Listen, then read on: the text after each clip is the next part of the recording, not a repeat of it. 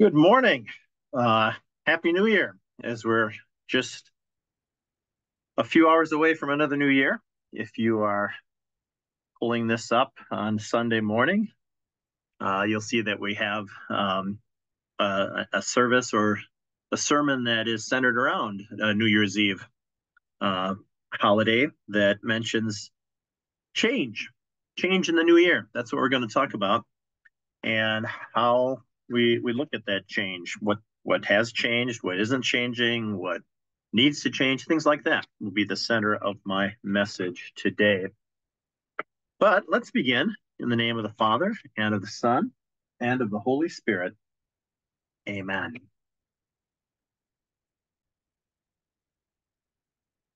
Come into the presence of God, who created us to love and serve him as his dear children, but we've disobeyed him, deserve only his wrath and punishment. Therefore, let us confess our sins to him and plead for his mercy. Merciful Father in heaven, I am altogether sinful from birth. In countless ways I have sinned against you and do not deserve to be called your child. But trusting in Jesus, my Savior, I pray, have mercy on me according to your unfailing love. Cleanse me from my sin and take away my guilt. God, our Heavenly Father, has forgiven all your sins. By the perfect life and innocent death of our Lord Jesus Christ, he has removed your guilt forever. You are now his dear child. May God grant you strength to live according to his will. Amen. Grace be unto you and peace from God our Father, from our Lord and Savior, Jesus Christ. Amen. In the name of him who blesses us with new life, new strength, new happiness, each new year, dear fellow children of God. Would you do it all over again? If you had the chance, would you repeat the past year? Now, granted, you can all recall how God continued to bless you in 2023. But what about all the things that happened to change your life? Some that you may not have expected. Maybe it was a change in employment that you didn't see coming. Did you move in the past year? That requires an adjustment. Perhaps health issues altered your life. The loss of a loved one always throws us for a loop as we adjust to the change of living without them. And whether we saw it coming or not, I imagine each of us was impacted to some extent by change this past year. Well, we don't have to relive 2023, but we do have to prepare for 2024. In a few hours, we'll find ourselves in yet another new year. It depends on when you're watching this. The next 365 days are bound to bring changes into our lives because change is inevitable. So today you're in the right place to prepare for it. Let's see what God's word has to say about change in the new year. I want to talk to you today about what has changed, what needs to change, and what never changes. The greatest and most necessary change has already taken place in each of us as Christians. In verse 23 of our text, the Apostle Peter, as we're in 1 Peter chapter 1 this morning, Peter speaks about this life-altering change. Go to verse 23 of 1 Peter chapter 1. You have been born again, not of perishable seed, but of imperishable, through the living and enduring word of God. So our first birth left us in rough shape. In the Psalms, David said, surely I was sinful at birth, even sinful from the time my mother conceived me. And contrary to popular opinion, we weren't all that sweet and innocent when we were born. We may have looked that way a little bit on the outside, but we were rotten to the core on the inside, filled with sin passed down to us from our parents. We were born, as Peter says, first of perishable seed, meaning that we would die because of sin. And with that being the case, we were facing the dreaded sentence of life imprisonment in the dungeons of hell. Someone had to change things, and God did just that. He stepped in with a miracle washing known as baptism. And with this simple act, Paul tells us that the Lord, as Paul says to Titus, saved us through the washing of rebirth and renewal by the Holy Spirit. And what stands behind this washing? Well, that's what empowers it, as Peter says, the living and enduring word of God. The word is what brings about a change in each of us, transforming us from sinners to saints, from slaves of the devil to servants of our Lord, from God's enemies to God's children. And that change, enacted by God's imperishable word, makes all the difference in the world for us. Think of where we'd be if we hadn't been reborn. By nature, we'd still be lost and condemned creatures. We'd still be burdened with the stain of sin and the chain of guilt. We'd be living a life of misery without God here on this earth, facing an eternity of torment without him in hell. But look at us now. Now we have peace with God, knowing that our sins are covered in Christ's righteousness, along with the guilt that goes with them. Now we have nothing standing in our way as we look forward to eternity. For we know that our spot in heaven has been reserved by our Savior. Life's questions no longer leave us hanging in doubt and despair, because we know where we're going and we know how we're going to get there. We're no longer in the dark and we're no longer alone, all because we're born again through the imperishable, living, and enduring Word of God. So, first of all, now we know what has changed for us, our status before God. And it's that change that causes a chain reaction in each of us, because as children of God, now we're empowered by the Holy Spirit to make changes in our lives. Let's take a look at what now needs to change in the new year and beyond. Going back to verse 22. Now that you have purified yourselves by obeying the truth, so that you have sincere love for your brothers, love one another deeply from the heart. Oh, don't be misled by those words that you've purified yourselves by obeying the truth. It's just another way of describing how faith works. It's that miracle of faith that the Holy Spirit brings about that enables us then to obey the truth, which means to accept what God has done for us in Christ. And this is where we find our forgiveness or our purification.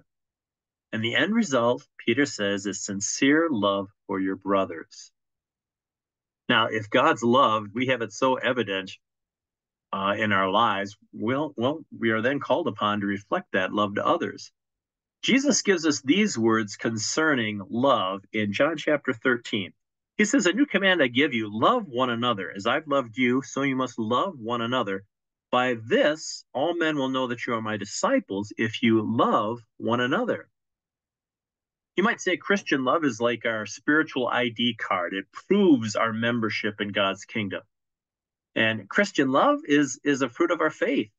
But because we're still sinners, it's something that we have to work at. Such love for others isn't going to come naturally, because our sinful tendency is to adopt the world's philosophy and exercise self-love first. That's why Paul in Philippians says each of you should look not only to your own interest, but also to the interest of others. Yes, having love for others is a fruit of Christian faith, but there's always going to be room for improvement. That's the point Paul was sharing when he wrote a letter to the Thessalonians. Here's the words that he wrote in 1 Thessalonians chapter 4. "Now about brotherly love, we do not need to write to you, for you yourselves have been taught by God to love each other. And in fact, you do love all the brothers throughout Macedonia, yet we urge you, brothers, to do so more and more." In other words, even though you're exercising this fruit as you're changing in your lives, keep at it, keep working at it, keep growing in your love for others. You and I, this is an area in which we can all make changes. Setting aside our own needs and concerns to truly care for those around us. That's what Peter means when he tells us to love one another deeply from the heart. How do you know if you love someone that way, if you have that kind of love? Well, I want to simplify it for you. Love that comes deep from the heart will always be concerned about another's spiritual welfare. In other words, if you truly love someone, you'll care about where that person is going to spend eternity. To sit idly by, to do nothing, how can that be love? How can we claim to love someone if we ignore the inevitable, that without a Savior, they'll be spending an eternity in hell? Allow me to lead you in a short prayer. Please bow your heads. Dear Lord, forgive us for all the missed opportunities in the past year when we failed to share your word and show love for others. Amen.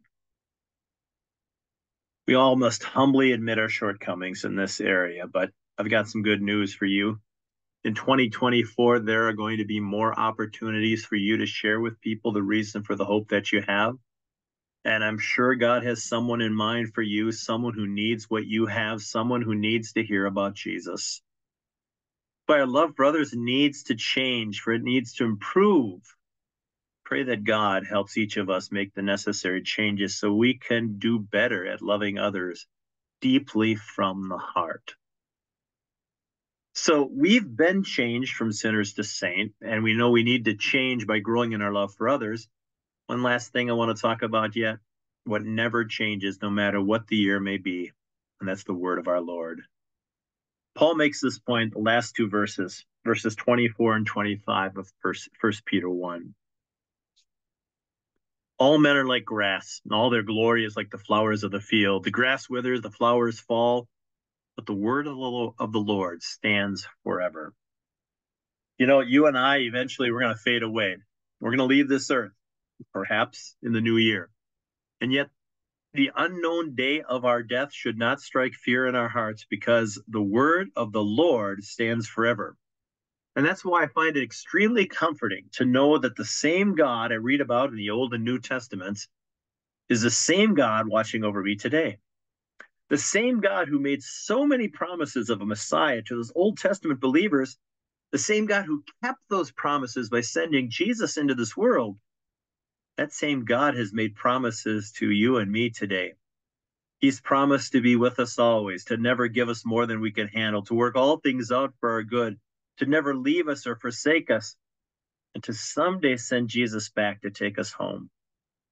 So no matter what changes from year to year in this ever-changing world, the one thing that never changes is the imperishable, living, and enduring Word of God. Well, if it's still 2023 for you as you're reading this, you know that it won't be long before you have to change the calendar and welcome in another new year. And as we do so, we might feel just a little bit apprehensive, because with all our planning, with all our preparations, we still don't know for sure what the new year will bring. We know that change will come, but we don't know if those changes will necessarily be for the better. But my friends, still as Christians, we have no reason to worry. We have no reason to fear the unknown. We can face whatever comes our way, knowing that Jesus will always be at our side. The saying is so very true. We may not know what the future holds, but we do know who holds the future. Our all-loving, never-changing Lord and Savior, who is the same yesterday and today and forever. He has already been through 2024 for us, and he assures us that as children of God, we'll be just fine. Amen. And the peace of God that surpasses all understanding, keep your hearts and minds through faith in Christ Jesus. Amen. Let's bow our heads in prayer. Lord God, eternal Father and giver of every good gift, we commit to your mercy the year now ending. Forgive us our sins where we have done wrong. Work in our hearts true repentance and faith, and redeem us from all the evil of this past year. Lord God, you have shown us hard times and exposed many idols among us, yet if we are faithless, Christ remains faithful and will not deny himself. Help our unbelief, that we may know nothing can separate us from your love in Christ Jesus. Lord God, you've preserved our congregation in the faith for another year. We give you thanks for your blessing and guidance. Grant that by your grace we may continue to serve you in this place. Lord God, preserve our preaching and teaching so it is faithful to your word. Ensure that your holy sacraments are administered according to your commands and promises. Help us reach out in love to our community. Lord God, we commend to your blessing and love the times yet to come. Until you bring this life on earth to an end, guard and guide us by your strong arm. Lead us according to your word and renew us clean hearts that trust you and show love toward our neighbors. But God, hear our prayers for our nation and its government. Preserve our republic, we implore you. Give health and competence to those who serve in positions of authority. Protect those who serve in the line of danger for our safety, and give peace in our time. Lord God, we give thanks to you for the many mercies and gifts you showered upon us this past year. You have given life, healed, and comforted. You have provided for our spiritual and physical well-being. You take care of us every day. And all this you have done not because of any merit in us, but only out of your love for us in Jesus, our Savior. Comfort and sustain your children who suffer from sickness, need, or affliction. Lord God, you neither slumber nor sleep as you keep watch over us, while our eyes ever grow heavy with sleep. Have compassion on our weak flesh and pour out your Spirit upon us, that in faith we would stay dressed for action with our lamps burning until our Master comes. And Lord God, Heavenly Father, abide among us in this new year with your Holy Spirit, that we may always trust in the saving name of our Lord Jesus Christ, in whose name we now join together to pray. Our Father, who art in heaven, hallowed be thy name. Thy kingdom come, thy will be done on earth as it is in heaven. Give us this day our daily bread, and forgive us our trespasses, as we forgive those who trespass against us. And lead us not into temptation, but deliver us from evil. For thine is the kingdom, and the power, and the glory, forever and ever. Amen. Brothers and sisters, go in peace, live in harmony with one another, and serve the Lord with gladness. And the Lord bless you and keep you. The Lord make his face shine on you and be gracious to you. Lord, look on you with favor and give you peace. Amen. God's blessings to you as we close out one year and begin another, knowing that the same God who has been with us our entire lives, the same God, the God of Scriptures, is going to be with us in the new year as well. And may that assurance give you hope and comfort and joy in 2024 and beyond. Blessings on your new year, and we'll bring you God's word again in the future. Take care.